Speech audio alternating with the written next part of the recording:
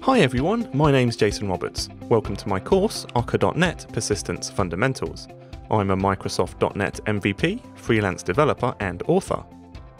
In this course we're going to learn about the core features of Akka.NET Persistence and how we can use these features to restore internal actor state if the actor restarts or the server crashes.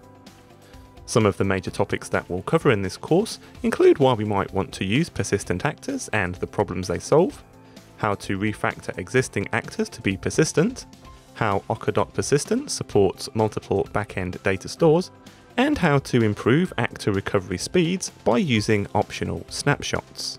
By the end of this course, you'll understand how to get started creating persistent actors that can restore their state, how to configure a persistence backend store such as SQL Server, how to think in terms of events and commands, and how to implement performance-improving snapshots. Before beginning the course, you should be familiar writing C# code in Visual Studio, and also the fundamentals of Akka.NET, such as the concepts of actors and messages.